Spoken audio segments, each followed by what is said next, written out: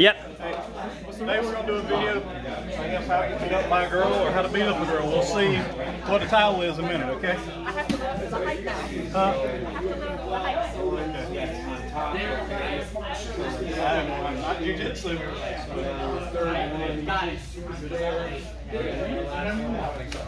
He's an old man, kick his butt.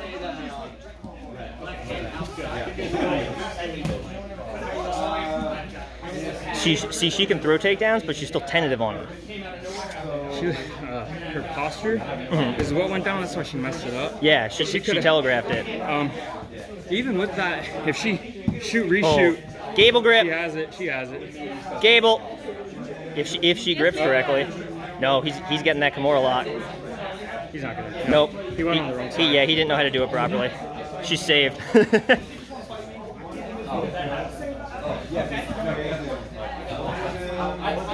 What's the strategy?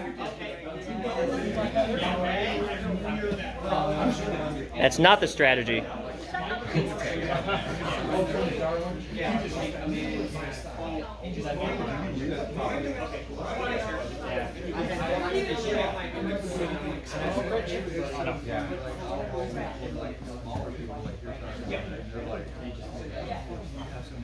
Oh, just a forearm choke. The big guy choke.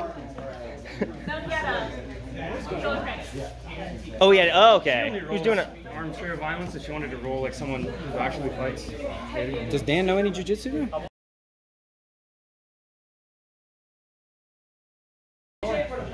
Okay, this is starting in a bad ridiculous position. proposition. You're It's what, like, oh, you should 101 never pounds? try to box, and why would Yeah, you I'm box? 200 I pounds. should like All right, you're dive on his legs or bite him or groin strike him or kick, you know what I mean? Like, whatever. Here's the thing that I can get from combat sports that you can't get from reality-based self-defense. If you say that you're too deadly to sport. Now, I'm not crapping on everybody that does that stuff. Some people get it. But if you're lost, why would I do a sport if I only care about self-defense? I'll give you a lot of good reasons. One, it's the only way to safely get lots of reps. Right?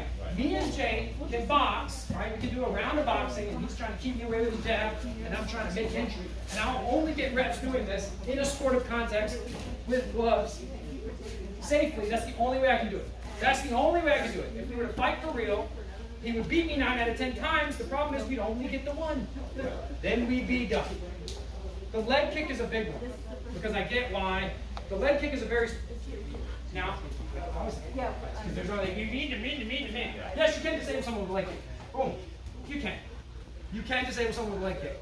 But it does have a lot of sportive application. The idea being that I would be trying to wear down his leg over time so that I can then do other stuff. It's all very sportive. I get it. We're scoring points. I have time to figure out his timing. In a real life street fight, self-defense, combative encounter, I don't have time to do that. I get it. But I am getting practice.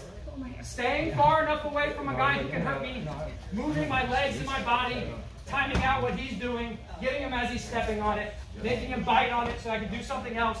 That's not the techniques I would use in self-defense. These are the principles I would use in self-defense. Right? You know what I mean? I would use that. Maybe it's, you know what I mean? Right. I needed to physically be able to do that. I'm going to tell you a secret. Maybe nobody knows.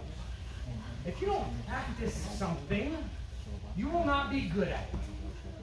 So if there's a thing that you think you're good at that you can't practice, you're not. You're not good at it. You get better getting hit. Also, the rep.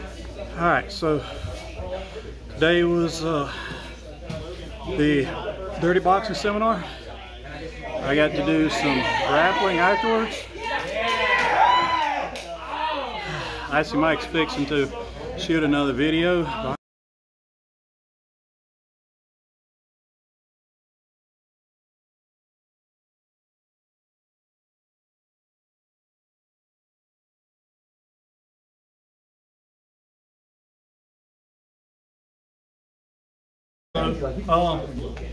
these are the individuals who just owned me on the mat.